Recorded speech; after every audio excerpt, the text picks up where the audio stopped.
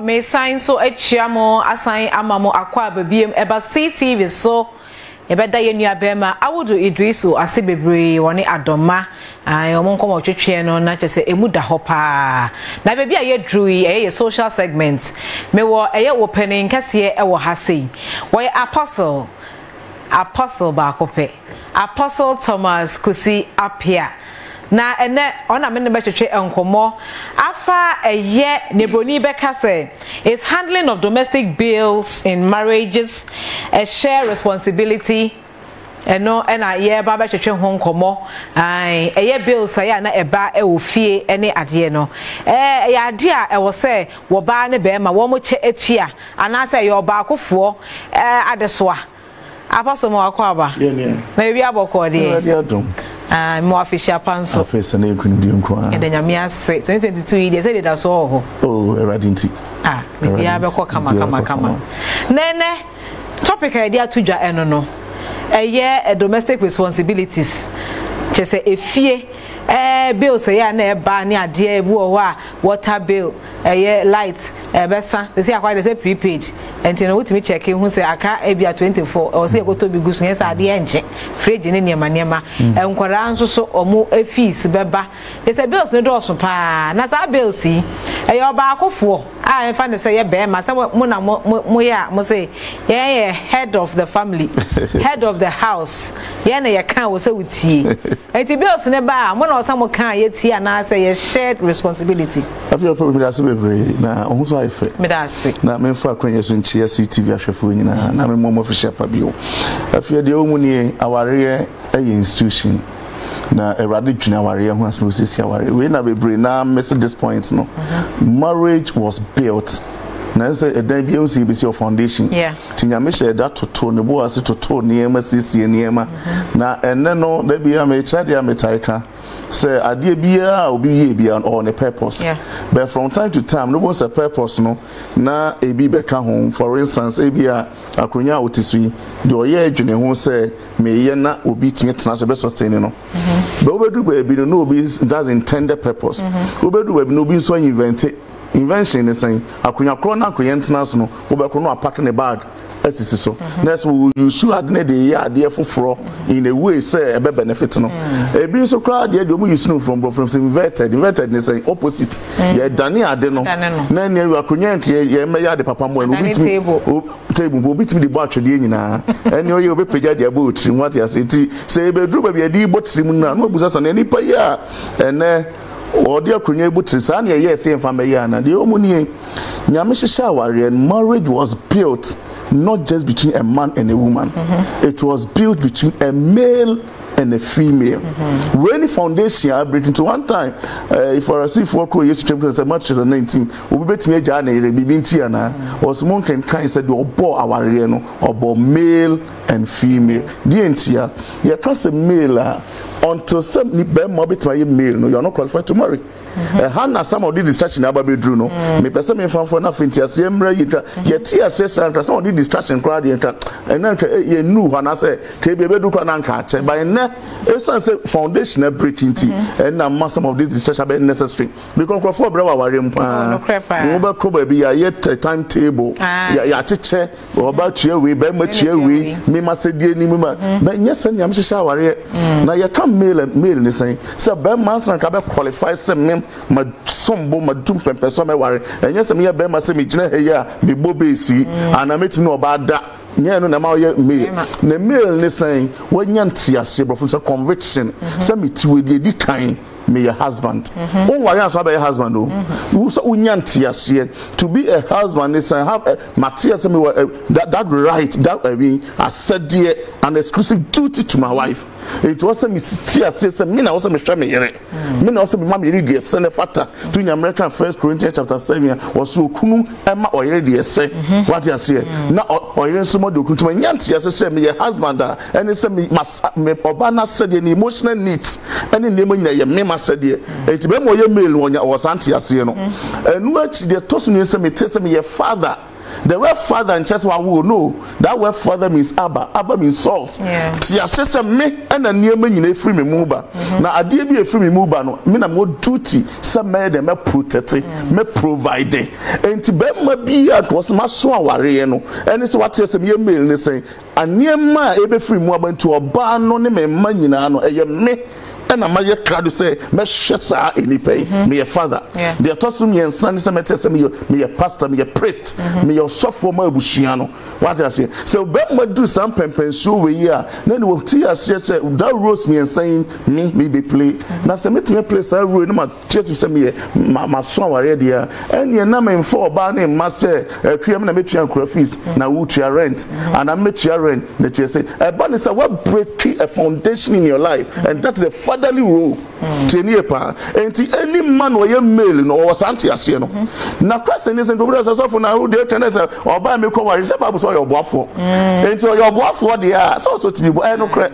The woman, Yame Boba, so my boy. Nelson Tessia Minia Yeni. So, for instance, o maufi o money between you dum pempe so bi odo mu move odo go school be because no ye adwon akra o mo se o mo so daddy me pie me ba na me to mo bia 5 kilos ba fie me ba na me ye se mo ano no na mo hu fa pen ni paper metan say akra me bra say wotimi fie dia o na wo ba tua we as long as o ya child no that child means so you dependent or depend also no to na wo hwe ni school no responsible father and the baba day ever facility no sa na tie wa warem nyame de oba ne ba so on be so mu enti so mu no be so mu ni say rade yard na nya oba so ate ase so atese me female ni say me wo exclusive duty to my husband, that's my wife. Me a mother ni say me and na me free mu ba me bo me kunu ya ye krenti fie any mo fresh member asunjia ba me fie member me fie aye anika oba mother no enti mother no me provide bo fie. Enti radi had no about market na bibi ni no to bibi ba fie no enti the moment abemma bi o se ma ware na ma frɛ oba abetena se enkura me enu me metua me enu fees na wo you say no mo change the whole concept of marriage. You are not into partnership, a business na say wo mu no enya marriage bio because marriage was built on the foundation of male and female coming together, and that male and female they are all equipped with that understanding say ye nim ya sede ye nim ba bi ye gina entinya nkanya bone say oba be sorry was me ye adwuma kakra and ntina wo twi mu anabosu na fi mu and cray fees and pesa me moa but what you say sa na nyame hihya ware na emo won tofo ware oba na wo mane ntia say mimi ye say na wo so ye say mimi chia say na na won so ware in the first place. You are not even qualified to call yourself a husband. You are not even qualified to call yourself a father. When na be bra ba bedru man na ware abeya adesoa but what you say enta make us center foundation here enta ye medru ba na foundation nya and when I meet a program, your bar no question Abrantiano. Abrantiana mutu be chain. One in a chain, 2 weeks stand or page a Berman page and Babette now or Barneso. It is our Berman from a Remetiano, one on no pempers or class or bear father. It took us our Berman, no river so anybody poor or take. Who are Bass or take? One onward any money did. Not any pay while we are. I don't want to pay any paper. I'm a say, me with 2 hours to cheer 4. Be confident, say, no, foundation in your day, and yet, and to be sure, never be a problem, be brave bank for back of counseling. Now, would say to moi, there are mechanics, will be a problem of Bumwa, and your mammy and some bossy.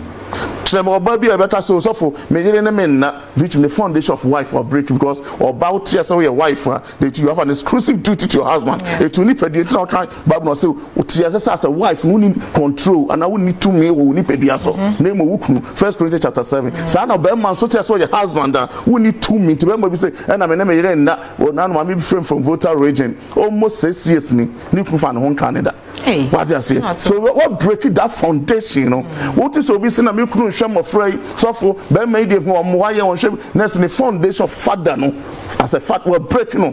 What just anything called baby, per Bema warrior, you must pay attention. Say, Nipa me per se, or may worry me, Meshena or ye eja. Make sure that it's we are fatherhood that is piece of your responsibility. What said here, ni pay no one would me protect or provide the money, would me share no. So you won't mean for the unima. da bia me kan untimi en trade de wunim meeting carbon team so meeting kan kasa meeting me chow en kan kasa Afia Papabi say Chinese ni and so want Chinese kasa unti me chow me Chinese kasa what you say they what out there hold them and da bia me kasa foundational breaking nan say we don't pay attention sometimes we don't even know you sure by your two is Afia Papabi who of da bia me kan when your fiscal body a container what you say and na warrior we kwa warrior your foundation and some abomu there was chema warrior ego na me ncho the foundation sabi because nipa we home and I don't dey busa some worry my building from the spiritual foundation you are doing the eating my building on the psychological foundation and you work on the you interact with environment and you bushing free moon you were and for sorry you call anyway and our assistant we moon so assistant we moon what can Bible was money is a defense so the sociological level one and one is kasem boom it in come no be worry materials yes obey my share spiritual background na me no be din come here counseling me here bomb pa ye da ba ko de na bushia no check na ya analysis obi an ware ntwa 15 years wa ware no either say oba no bewu and obi ja ware nto momo nyina we analyze nti who cause abushia abey altar yes so fio enti wo sia kwa me ne ho ofepa be woni de di na chi efri ne fie won hwe na body na wo hwe psychological ya dwene da ye ntirimu ya dwene po ye den ehia na what you say na no na me kira de ba no psychological na temperament ni pa na mo yegu ahodo sika 7 year even that irresponsible and number member be fine no wo best take bebre na e be temperament because check the temperament and member group na your 4 or your mom we collect for na yes am member na o mom timi hwefi pa ono ware wo ba na o be make sure so wo mre in fact dey wo hu ofe bi o de be ma wo o mo provide o mo hwefie na ma fi so betua on problem ni say o mo bu food tentem and on kase want to betia wo ni we enta betima sure be provide ma your talk am and but any because ni kun kasa na se most of time we choleric no wo be sure be no no ye melancholic so e be ma wo bo so mo no to ye nkofo mo dwene ho ansa mo church mo bu mo ho sa nkofo no o mo so expressive but stress mo nto no otimi to also jiwe kwa shopping choleric ni na be so this mama for shopping because bad finances na o mo ya analytics o mo dwene bibia o no ko bu se star obetmo $100 million was down mama 5 million and 1 million was what the quiet then who busa nstoba busa de to me nche de on farm ma etu your ba na wa dwene mu no pebe mo be mo sika de shopping sa be ma no no dwene se sika yan farm building securities mi sika no yan fa nya japade na china me da and as such the BBC me ho anche me to no odwene fi obesi ono timi sifi no osi foforo no obi be nyu so atade ko to bi nche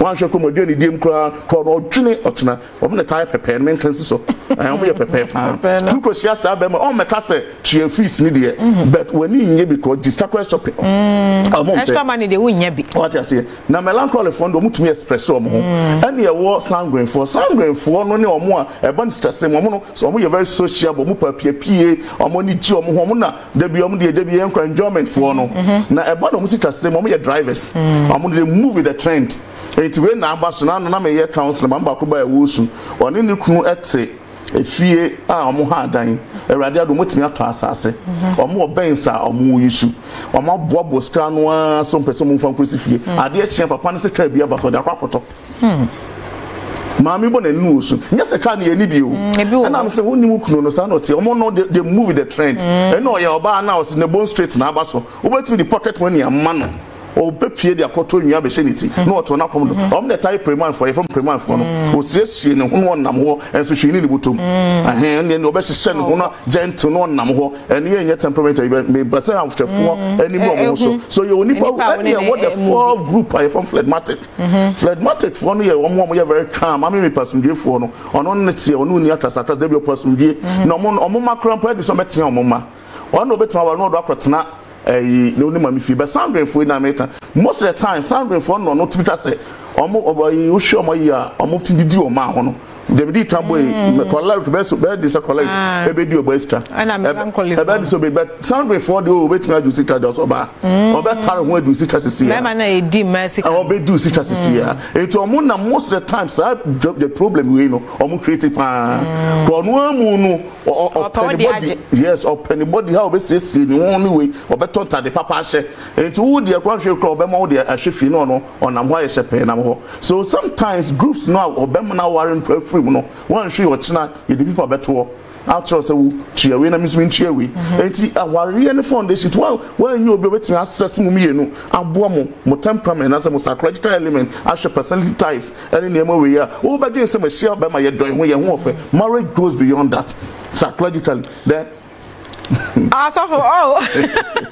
marriage goes beyond that aye so for me jana obeka sasa obeka ni nyina na me dey flyer no etoto other group page so any social media handles so no and emenya nkrofo na che dodo na pages dodo na we must say it should be a shared responsibility most of them so are married men it is say we see can say enka sa weniema say the bema or say so male a ucheche male mu ucheche mu no e wo say wo fa na ke say bebre enya sa entiase no efa eye bills a e wo say mema efa omunya sa entiase no ebi kura de na say ai na say we de kai eye ntimi nya japade bia o omo adwen na say ya nche entia na ke say ye ntimi nya japade bia because bed ni nyina gu be ma no so enti omo adwen no eno no apostle say ya wo ka say we male a sa responsibility we nyina na wo say wo take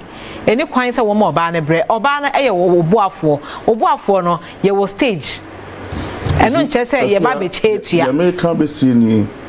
You see, I share their sentiments because as we Nipa me, I know what people are going through. The woman who's American member, they say you must be a father. When your son yes, and then thank God, remember when I be your bounce or your mother, or boy your mother no, na me kind on chain my woman say.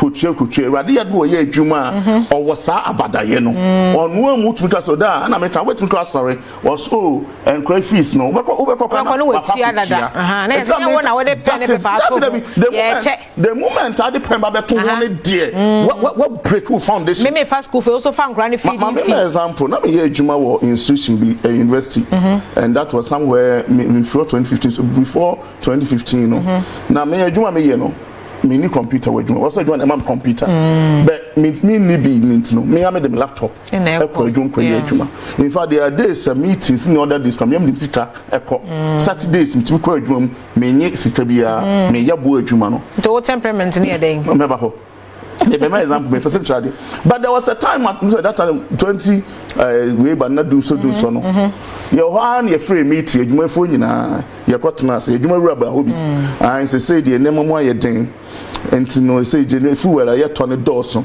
into person fan to adwuma fo nyina nim na abosumi bia na yen sacrifice 100 cities each na yen fam mo adwuma no our salary mo our salary many first person picture say nobody will pay that money. That's right. Nobody. It's an insult on us. You have a responsibility as a way too. Me partner of the business. Patroluti. Me shareholder. Me shareholder. Time na profit. Pay na from say make profit. No. Till now what about? Ben I make a start me spend a month na bro 100 cities. But the moment I would pay but to bet myself officially. Oh bet it's an insult on me. I won't accept it. Patroluti. So the make a business central we ben man now ko warren so who politics also share. Oba onu abadaye. Or your mother, no, son, I make no. Say, you better pick those elements you are coming to details. Or your mother, you see, now I'm saying, oh, and swab by your mother, oh, worry, and swab by your wife. A man be bringing so worry, no, no, you must be a wife. Now, Proverbs 18:22 say, he who finds a wife finds a good thing. Who also nyanti say me nam go me ware de be me yo yere enti wo me hwem ni pedua so wa said de ma me kun e yenti so nya the same way me your mother enti say Afia Papabi e wo CTV so your mother e mrate wa hina do di enti a oba wo dwene mo ho tutas ene me be me hu se na bi a bodo inam ha ti me tobre mo o na say ayo e ba ye dey fa fenta do say mato o madam da bi ono wo hwe so be bibi ama sundia ye den abafie enti oba no ya mother no wo no to se na se me kunu ene man said them just some few years ago Now Christmas time and now my most projects with me my and you join me so I'm crossing yourself. My wife who's a minister, me one the 3 times this brand so that anyway near fan property shopping. And not me come on the shopping with a bit to me one also no use to be 3,000 and the shopping gym to my kuntan and beach and you between me name and so your body can there. So when you're born, your mother on chain me casse me kunu team 50 na say me no baby or mut hadan on ni kunu team class on when if you was here and on you kwakwa han most of the time some can sound reform and tire sir say nyamre teach me ya and on no rent be man rent no wu na dwuma 20 minutes ya catch you say yen tukwa nyen kwatena baby for at least it's sharp because we 3 bedroom here or one in tiase later be man investigation ko hu say me yere no fie na sa omotie such a woman is not a mother on mini fie some dey na me nyama sundue nya den emre fie enti wo nya oba wo santi ase we ya all my home for pen say kotua kwa me fees kotua we say rade yedmo so yedwa kakra on wanim asedi bi so de boa de be chen enti my nyene da say me ye be ma me kware say oba amfa sika me hwe wrong oba sika ye ne dia what you say na mom say rade adom na so nya oba ono abada ye dia and oba boa on wanim say na no me kunu e bi o call tom 5 close by 50 25 close eba Nenso no ko 5 close but we chere me say munye what you see it when here or no abekwa akoto and your mama be bromo yes adwuma no what you see as a man you don't try to take advantage of the woman. Don't turn the woman into the head in the house. Now she be I won't say you talk as a be your head. Yeah. Look, the foundation you made the year worry no so when you run out here some case male ship no. Who said then who be see then the first one be the foundation. And so foundation won't tell you. You know where you call city then where you foundation. E se be the kita dan. Na ti asese e dan na wo ba be si no. And the determine foundation obey then. It's a wo be si story building na unko twa 3 bedroom foundation. What I say so when you vision say and to be man you are the career of the family when you made can ball because nyaminya nsem no be babusua no or ball bema as the foundation of the family unit so you are supposed to carry the family that is the fatherly role no but bibi until also who bema be warrior you can show wa ho den na they determine the one the family you make any oban pa be den obe warrior so what you uni some person nya japade na mo ko for oban no yes sound the same car yi omo ne drivers bon straight na abaso we na abaso and se pair o mo bra o ho betete o ko kakra na ba man 1000 nu aba me ye 1,000 jimu 800 hwefie na me for 200 ento ade be chon da kwato reader sanitary this all ko bobusia na de aba be hwefie and one hwe ahomete de be jai no ana de bufo be tripa betra say any afide o na beto we na me somato so most men are do some pen so because they are frustrated and man it wo mo so it all comes back to the point say bet me go back to our original position and in Jesus Christ say can kai so do no power original warrior and in we just a man and a woman or male and female so if we are going to function in that right position there will not be problem say marriage quite an institution what is there will not be problem opinion that said here what you say and na warrior dimeka warrior nya den nyame ammo warrior say metete what you say so be anim ono na said here wo say warrior ni na ma na den na apostle onya apostle nko asase counselor eka ho counselors no na ya na omoba for counseling omoba call marriage mo ncheche ne mebi mu enkyere wo mo ntina na ekọ wie ne saa na ase de usa me share me say de oni na wo kyere don't forget that it's a maintain can kasa mutu fan kan kasa ma so no counselor na mu de oni na de kyere wo no and some of them no so break it the foundation of counseling counseling no you are not there to impose your opinion on people no. You are there to guide them. Yes. So, for instance, we in champions, one of the major problems among counselors will say we try to use ourselves to advise, and it is wrong. No, the advice. Every marriage is unique. Exactly. So, for instance, I mean, you know about worry, you know, who your counselor, they also treat you, even their temperament. So, I know you're choleric, no, bani melancholic, and no mobile warrior. Where are they going to clash? what omo ni na task oriented o metin in fact some crop me no me ware come nya crop mo be mo mo wedding na zon kan o de ne nkyerɛ mi o wedding crop me bisa o say no say sheda ba na ya picking one anya no na ya analyze it na picking the one but still me so be kan de a they analyzing you me de oh that's good it's good say we need enti so we ware so kunu so de and now we a good counselor now you analyze because each one be able share no e wo be clash so for instance melancholy na be share you know say be clash because melancholy for omo thought process people omo dwene asante to be dwene be hye no me wa kwala we kin nam to tutu nsan no rough wet adene kita no na wo bu sam to omo ye more logical timtafo no ba na wo ye den obeto aso na mawo because what is the me no so why you asking onu tuma won so ebe so no akwakrotena se ebe do nyum no be kompa so won so ba won chance mo yere no aka no ka say ni ha won so ne na ye cycle tension and he between the 3 months because onu melancholy asem shina e dey so be jam easily that is now we have a problem omo the problem ever it was a cancer not before me perform you be worry no but assess some spiritual foundation what show mo psychological what sociological come amoboso and also a very deep what analyze it then the next thing you never use yourself become a kanya wo cancer no and no ma me na oto no be waro and enya wo ye bi kwa do to ne be tanche me na me yere de me na me yere wo gun krofo na ware bi ko wo yere no enye ono na papa ne be ware no and oba bia wo de nani gye ho paso wuti bi wo hwe ye sua about ya na say ye chechema about your love theme because your temperament will be so the a batman a hitting it ade am yema wo wani be che what I say oba bi wo ho nani gye nyina a reaffirmation of words nto ma me papa Afia Papabi tiwe say ne daughter ayi no team no a say wo cancel da kire no mbema ya worry ni so onim na no monyom da bi obetete obi so die receiving date tanka sanguine fuwe and ye Louis Vuitton bag ni achede na ba wa wuto no fa wo be kwa kwatena brochire perfume akese wo pa kwatena brochire na ma achede ni ma da bi ne nani age nto ono wote na achede ma ne do no nani nje ye obu so ne de ye quality time so onyamre no watena and ye nto no wo pa tofie ma no toka ma na wuti ba bi no te nani nje enti man na won mema nyina esno bia ne even need the thing when you a basic things how see it me what yes enti wo ye collect from mema matter ja wo mo no obe hwe oba ne pa but still oba no be jana na me ye council papa ko wa ware ne third marriage agu me wa man nyina free ni nchen kwa then they are the person rubber and onu hu ni problem ni wo ye very good wo hwe man wo boa wo mo but eni mema man ni ji akasa wuni who's a metal to catch but that doesn't mean so anybody because a bad man no me person in touch she didn't look at you from my dimension or say between two papa be as I say if your papa be to a car every car pay watch and say a Land Cruiser but Land Cruiser color ben put na pay every color pa white na makoto Land Cruiser black abrewa matama they are expecting you so when but most men that's what we do we just assume and think say no ban no they are different and you must know more about your wife so there are basic things because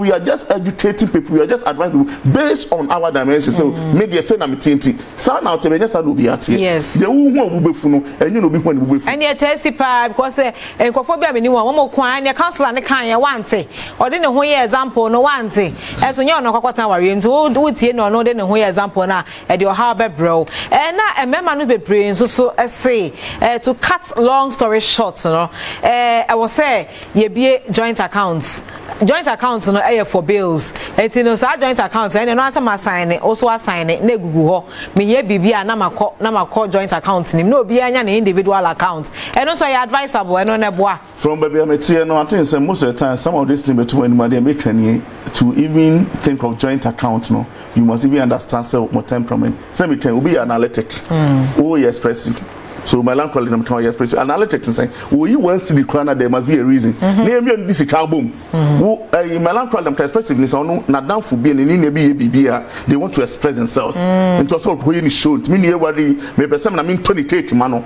me na collaborate so Sunday money ni mo hunu ma no be your ho abeto na nya nya no ho be kire it's a imagine say from you no could be bank account who here say very important yan koye me so say yes hunu ma me and quite the problem be here there so even before you think of opening joint account I'm not saying it's wrong you must understand my financial levels. Send your money na mo dwene mo sika sem. And even so we worry catch and say you have a lot of analysis to do. How compatible are you?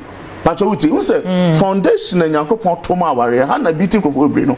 Foundation ya metuma worry enya odo Afia Papabi. No. Enya mede. Enya odo. Enya odo na nyame the two foundation ma worry o. The nyame the two foundation ma every relationship including marriage understanding. It Amos chapter 3 verse 3 was how can two work together except they agree. And me know me knows before you beginning per se you bet to me two anamon no ade edi kan say hwe chikran say ye want asia na. Any foundation it me to say now also Timase. Trameka na me no be come say look before even you think of marriage ask yourself do you even know yourself? You must know yourself. What me who you are and na wo betumi move to be hu onipa na oni ni be hia na wa hu ba bia oni ni me no freshing beba any ba bia mu hia mu yi because see there's no perfect man and there's no perfect woman. Why? Because may your analysis of your temperament we want say each person be on strength and weakness.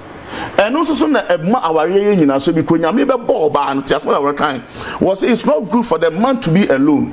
I will make him a helper. Me ya oboafo na nipa ni mudi musimu epem so ahihia na emo abe na ade koboa no ene ni asem no so for ye beto aso wo ho na ma mbie phone lines no na amanfo so for omadwe nkire emremu bebre enti ase e wa akire pa when it comes to marriage and dodo na so ye no omu blame e counselors no so for akire mu counselor won timi fa wo ho entoto obi aware afi na wo komu enti no ye the phone lines no e be good screen so try e was so na so be friend was 0302 771571 and 0302 771593 o frey and also do adwen kire aba ne nkomo twetwe a ye twetwe e fa eye bill say na e ba fie eye be ma sede ana se oba ne be ma ne nyina ne mo chemu na ye tua shared responsibility na ye koya nimu e bi mo say no na be ma mesi abronsan be ye 5 bills no se ye che ne ye tua so fo ye to aso e wo ho na ye nhwe oba bi wo ho ono ene baba kacha be ma ne say ma memfa saa bill we na wo so fa saa bill we be ma no e bia na nka wo sika na betimi atua saa bills ni na so enam say oba na tu anamon aba wani mu ni nti na we jai ama no e good idea we ya be ma na oyire before we some ere be ka kire me say me tua bill we you don't tell me if it's an insult on the man tell me my trust oba onim say what it's an insult to a man the omu ni me aba wani ma be ka kire won oba woni so be tua bill for instance crafisa o me kan cheku o fa chekukutua yo so for yan peke call na yamra oh hello but good morning. Hello Francis. Yeah, good morning Francis. But for me nyame adombo call o mi na for want to say nyame na adom bia boko yo yankwe motem che program mo aje mo papa nyame hye won pa nche kira doctor kuna apostle kirim na ma mutune tu mu do manwa program pa ya me sia me tunu kom ne de jan jan da ma anje che wa kama kuma pa ya me sia na pa yo Francis ya da sin sha sem na o ka kire apostle no like I say Francis no ono we do father level no no no father level no until wase ti ne ye ka se ma ba wani mo me say apostle se say bills no me pese me fa water light encourage feeding fee no na wo tia school fees no na ni bia na rent na wo tia no insults so you be conscious me na me can oba it's about communication and then you see a topic on this one watch it communication is not even just about the outcome but the obey ni important there's something that makes me responsible it's a responsibility when you want to help make an so for instance me say fear and a proper studio ha no mo na me pese me mo afia me ntwen also me who time afia sorry na ma sorry early and obedu no ma ye den na ma pra when the problem afia dem na me pride na mo you measure me beje e ba nsa who take me responsibility yo apostle Yenfa Irene. Hello Irene. Hello welcome. Yes na pome nyame adom how say nyame adom boko na na pe de wo frɛ ye free you frɛ sama kati asama wa are tutu na bank na besra yen kakra Oh, my God. But I okay. Amen. Yeah, that's it. Then I'm watching a year pa. Now you're cruising here. Because apostle and then now, and can say, so we have not a work at Red Man say, we is here, why you? Because maybe says, and Koya Diaman Manang, the catcher so, a colonel school business. Abandoned here, said you could hear. Now we are not was the chair, the account. If you mean say, yeah, and so I was what I said, yeah, with us, and it's out. You just see you going now. And you that one my actor. You, that's it. That's it. Irene. Irene, so what church mama name home. But I'm sorry, really different. I say, granny school fees, no, yake change. Mammy coach you, Nadia, mammy, and I know so still. Okay, I need a different level. Now, she will see you have a class and you remember Gumahodo. So who couldn't know career phlegmatic? I'm going to fashion one. It's not me because I worry no ye analyze ye in corner straightforward way. Who could you phlegmatic on and fan who be catching one country could have only problem. You see, choleric fund they define everything by respect. Okay. And one thing that a money boo fool and the moment you show any sign of disrespect, the boo fool. To worry member and a member most men. Who worry bear man or that temperament now to sad them. Or more now catch and may thought that come and help each other. To them, what makes me responsible is my ability to take care of you. Okay. The man is responsible, no. Anytime to such a man, no major can say, me person coach, what I mean, you, make your maddy. I bet you're not the ampa. Hello. Good morning. Philip. Good morning. Pacho, Kasafitama. Pacho, my honest crama me why? Kasafitama. Tema. Yeah. You, Philip Yankwe. But may I see some AB midday? Hello. Hello, yes, you. So, no person say, Sawoni or Bow. That's a video will be so sick. I will catch and say, baby, with the food on projector, Mayadum, like Marie and Son will be sent for the moment now. That's all bang on female. Okasa rough chenya jizaba oshena awono begina there.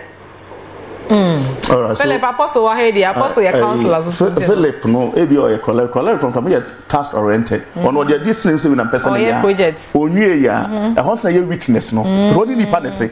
Omo na timi sisi fie bia adwuma so omo ni bi da. Entina nipa no back counselor no say qualified look. Nipa ho adwuma na we no ba no ba nete no mo fra nete. Sebi ye yi bi a project. E wo mo for mu pie. But as from contra restaurant no money di on it on one not restaurant no busa say pizza sikanti mean busa say move plate yes one say 50 cedis or say hey it me to move 5 kilos o make me nya one room what you say o ya analytics o better say so you go feed call do feed ya metre ya me be 200 cedis e wo mo na ya ntimi to mo nto akokọ down you to fu etu o ya analytics it's all about counseling na one tre na ono oba betra tete ni san because na adwene mu no ye first kan nya japade e nipa e wo mo say it me to kakra it's such a person want to remember be bre such a for counseling when you certain who temperament yeah and ono it's not an adwene ya waya no it one won share will be obetimi correct what the sound would be and then you be on the job come market but what me jealous no 20,000 no atro on no calculation and I talk right for about man so hello Isaac yo madam good morning now po me we are reporting to talk right for what to say what you are doing you are the okay there is something I think that pura scabeda you the motor about the I be responsible I do know the another who would out be the better mean about nice book. But every baby what I've happy to be quite beautiful. Ma'am, and the milkshake came down. I just say it, but the brother is committed, and a mom milkshake came down with the other. So there. For supper at maybe go up the this guy. I want to go shop no man now. We that is not where you are this about I tell me about to Bibia. Bibi anu aje wo. Nti me pere obe de ma mu chiri dia. Nti me bo aso o ta de mai ya ene me gini scaman. Na ye chia you complaining. Ana oka na zaman. Ma mu ne be because I don't even respect the beer man. Nti me pere ka di kai di bana. Oda me me samo de re bi so samo. Asa so da ma na no na anyen Isaac mada so bebre Isaac dey a wode ba ye no oba no wo shop enso bibia na obisa no one no oba no anya mother anya mother enam kan enam ma mema bebre tating because our re ne ye beboa ye ho what you say enti bibi ni a also oba no wasede a also ye although nam kan ye bi na be kire to oba onu ye mother no wo santi ase no oba hello, where there by force entry. Hello, you say yes. Alai. Francis station me. Francis. Me can't say Kumasi at 22. Oh, uncle. Sister. No, I want to then. Yeah, me not more. Oh, but I won't catch her. I some no more Canada. I am pa. I didn't say I am pa. You say, "Bear my cowalea." Bible quite or banny a boafo. Into all cover and the fish with me say, or ban or a boafo. And I may pass it no for the can so I am pa. Not by force there, wa kowala or banu said ya some kana. No so umba from one and so see. I am taibo who kowala by ya said ya some kana. Na dum dewa or ye gooda. No no crown obey or obey. Internet china say or bano say or no new chewy who see say. Wow, no crown, man can say, oh, and that or washo or trouble to marshal or person into me show. Sane, Bamadi, into walk over and she say, Melco and or ban of Budum or ban before them or no more. Into me, minimum way, me say, myself, and what is Sisiana, what is Sisiana.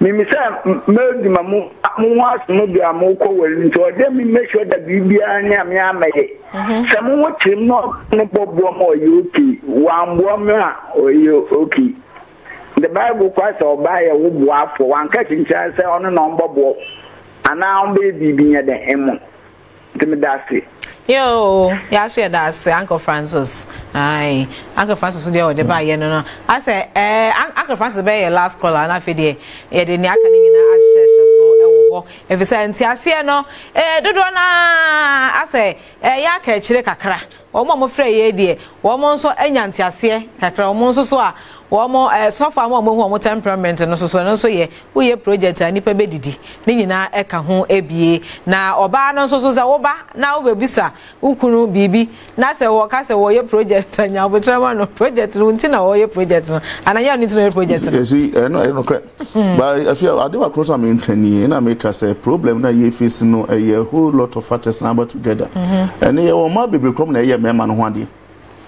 na dey no cry nti so cry be ma ho ade wie na o kasa fish nkra na one aware what you say so funny they were near marco or bad to do pempen so say ndabia meka na no be friends of na ibema wa person waro na oni ahomboa na ahomboa nso ya so for ntimi na so betimi aboa be ma but you should know baby betimi aboa no ade a mention that yet that so be aboa be ma you trinsa no na ya de odi be hye wadi onyam se wo frifie timi di way be waro na rege no so ani na aka ho na mom de ebia eboa obetimi aboa se bia wo na wa pese mo ye wedding na mo ye refreshment ni sa na e ma na se na obi kan me pese na fo mu se me so a ba eba na ware ntonka da bia me ka ware miensa Ghana constitution mu ware miensa de edi kan ye fie de na mo friend engagement no e ya ware edi mu e wo man Ghana de to so mienu e ordinance enso ware edi mu de toss me miensa ne mienu ye ordinance miensa Muhammadan we no ye ni Christian marriage patrotini ye enti ye asofo ne ye hye ordinance na chi patro wutie ordinance na chi ne ye hye any fagus aware say anamuntu ti e bom paye because ordinance no make sure say wo ware okunu ba kon yere ba kon ko efie de ne de yes say polygamous in nature be ma no ayi ofu ade na on register aware na otumi kwafo ba fo den e ka ho e say ofie ware say ye be show ka wa ni ayi ye be yo ho ade e be ma na sade na emu na wo pa niam bi nuane niam a otumi boa e ma ne ntiase say na ma ni bi and I worry, mama. About the from day one, no, what taking that responsibility as a father? But my shifting roles. And since I was shifting roles, dear, and your bills one I bet you. About the son of a bedroom anymore. What I say, and your friend, I may, maybe I shall say for you, what you're encouraging you that year. That was all back to us. Oh, I the man and we remember who I did no. Well, Munyai. Now, also I know for any time when I want faster or baby bed you. 18 now, no, Sabanasana, and also or the Sika that one, not that way, Beman. What breaking the foundation of marriage was only the entire Bible for this reason a man, not a boy. So the first thing that a defined Bema was somewhere, and they say, well, a man. That word man no and America no say another definition on its own. I think they say na me shefe to me can male no obi abetro that's how we child obi or so for we nya just ma betre wadwene me betre Bible it is a woni me nya wadwene wadwene be me betre Bible what you say the me betre na Bible and a Bible explanation get bro for kan school I think say me can male no obi I think say male na no be am no a topic each one am be a topic on its own say see can male who has a whole topic and yeah but the woman enter that day no tiasie say me my matured enough very important and a defining physical way in terms of a sociological way no and to one me so mature to know how I mean about being kita me so mature nim say me take care of myself any oba na oba maintain no pacho wuti anytime Bible say nyame pagya man or planting in the garden enti wo wo bia wo da wo be do tito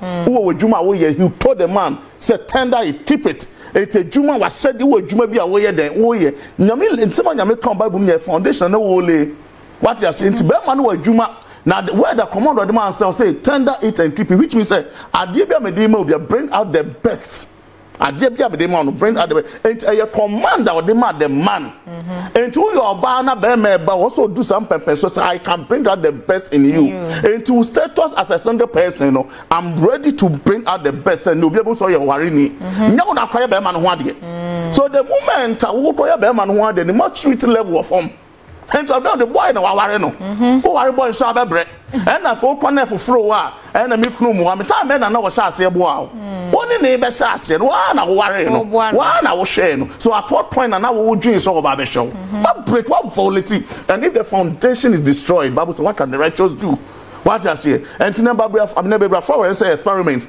Asante 4 Bible no mo kenkan nti Asante 4 Bible yeah chapter 4 verse 2 no was so worry jaya unya wari papa and against the word of God ye nkwa wari him say me kona nya ya me free that's when ya me to ne bo ase a good foundation enti me nwura say me nwura mu a anya ya me jai because we've not even understood the purpose of marriage which is a very big issue. Most people on average and Christian be share about ten wa worry who say di entina wo worry kwa wonim Afia oh nim ni nyina why because they share trim nyina say wo say me worry me wo na madore a commandment now me catch we say uni Bible now quotation aboy na go back and read it Genesis chapter 1 verse 20 hold on can't say no but she say be fruitful. So God bless and saying be fruitful.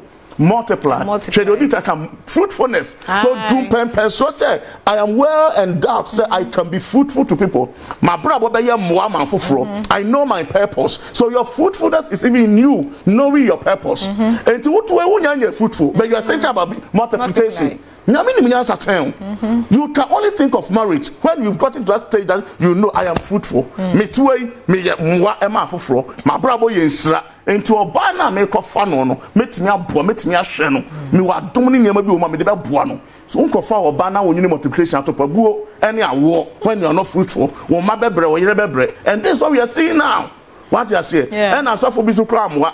Abrante ni nyanyi ye age wonya be 30 years 40 years kwa me ye na ware yo ye tunkwa che oba o yo sofo na che oba em obi ware nyame emfa nchew uni die ntia na no me check so for we see so for Bible dey say ye can say say yes check Bible mu ma me be shock so for bebre Nyankopon de oba bre be ma no Adam be wan for yira ma no e na krofo nim no Bible says God, Genesis chapter 2. Or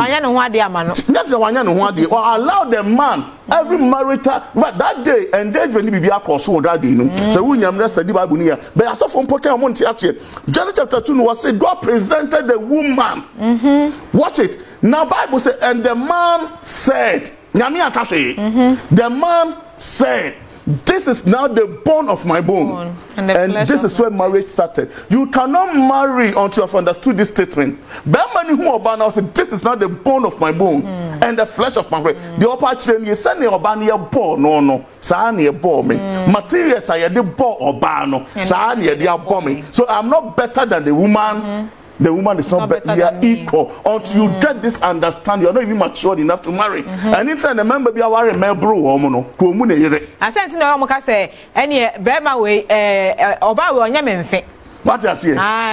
So you need to be matured. So fundamentally, no, nyame born a Bible, Afia, a religious book, a manual. Send no be any product phone akoto I know them who say your brain into na manual account. Obi told the phone no I manual to the boss what then the manual mu or choose a product is say na be use no. And you must say na the cap phone here be say no. What any kind of first you function say wom. Nyama means na Bible tie. Nyame Bible tell what say na Bible ubeti wabrabo wan kasa se nyame born in nyama. Send your name as name was as being incident or children before so be any name we hear your bonny best say wabrabo.